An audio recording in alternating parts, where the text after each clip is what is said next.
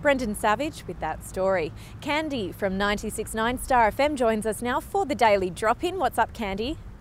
Hey Ash, so for the last few weeks I've been telling you that when Tommy gets back from holidays, I'm going to give him a new title of Captain Courageous to help people face their fears across the GB. Yeah, I do remember that. Well, he's back and he's going to be wearing that title tomorrow morning because Simone is coming in to the Star FM studios to face her fear of spiders. Now, this is completely freaking me out. What do you think about it, Ash? No, I can't say I'm a fan.